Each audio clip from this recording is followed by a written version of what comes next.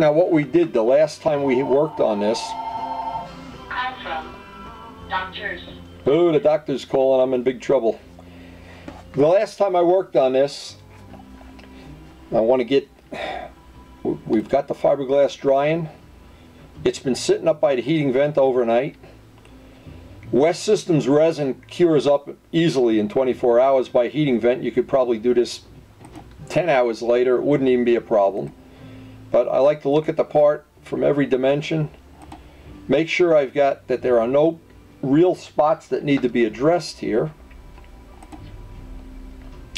And it's my... I'm sorry to report I didn't get this tool. I was supposed to get a tool in Harbor Freight. Our friend John had told me about a thing to trim fiberglass, and I looked in Harbor Freight. They didn't have it. So John, I'm still looking for it. It's a $20 tool that I can use to cure this, but I will get to it. That's on my list. So I have to trim this the old-fashioned way, which is a little bit of an inconvenient thing. In the past, I've just taken a Dremel tool with a parting wheel and cut all that off to begin with. That goes pretty quick. Trim everything off. And again, one of the things that I was trimming this with aircraft shears here, I got a little frustrated here because what happens, this thing turns into a porcupine and you wind up getting splinters and everything. And John, you're right about it. I'm going to get that tool, that's for sure.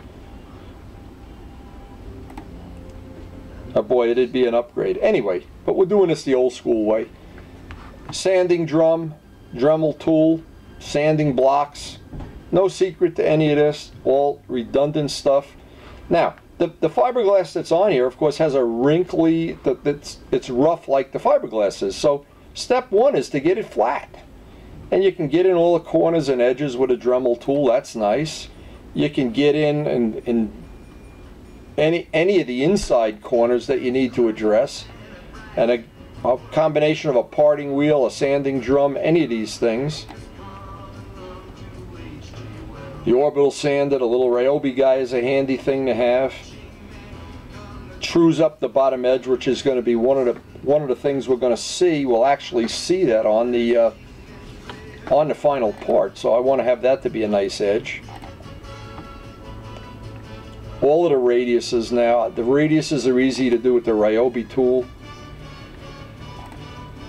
And this is not a high skill thing, it's just a messy job. Now when Larry makes some of his, we're going to make some parts for his track bike eventually, I know. We're going to introduce him to this method of making a part, which it's just a question of labor here. You're just sanding and sanding and the dust is blowing away in the wind. Real nice if you can do this outside and just let the windier of a day it is, the better. The fiberglass eventually sands down flat. We put 4 layers on there, and eventually, of course, it's just relatively flat except for the little pinhole parts that where the resin doesn't go all the way in. Again, none of it is rocket science. Nothing here that no rockets going to the moon yet. And this is one of the things that now, by doing a final sanding with the block, I can get my radiuses and I can put any custom cuts or shapes or anything in there that I want.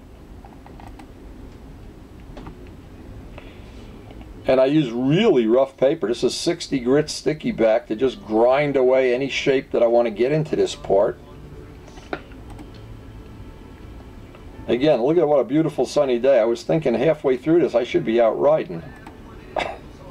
But anyway, I wanted to see how this part... My goal was today to get this part just in one piece, so I could look at it and kind of do a test fit, look around on the bike, see if I liked it. Again, it's got the look of a big butt seat, that's what I was looking for. I didn't want it to look like a modern sport bike seat coming to a point. Here, this is, you can see one of my tricks. Just take a garden hose and get rid of all that dust before it winds up in your lungs or in a house.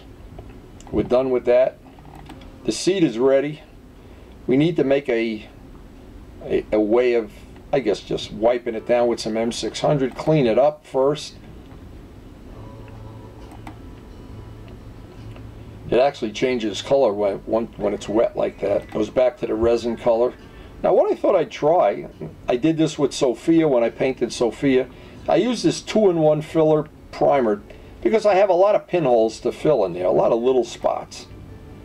And this primer is really, really thick, but I found another trick that works great. Since I'm trying to fill all these pinholes, now polyester resin usually has a lot more pinholes than this, but even so, this has, it's because of the 4-ounce cloth just has a roughness to it. So what I did, and I've done this in the past, I painted the whole part, put plenty on, really just on purpose, get some runs in it even, it doesn't matter. Get it plenty of material on there.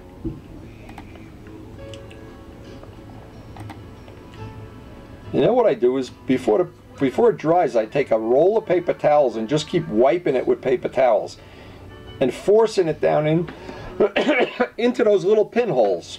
And that really is a great way to do it. And of course a lot of it comes off, so it's always a good idea to buy an extra can of it. Again, I get all this in Lowe's. Then once that dries up, sand it with some, 150 grit or whatever, and then put a regular coat of primer on with no runs. And then of course the trick is, put it up by the heating vent to dry.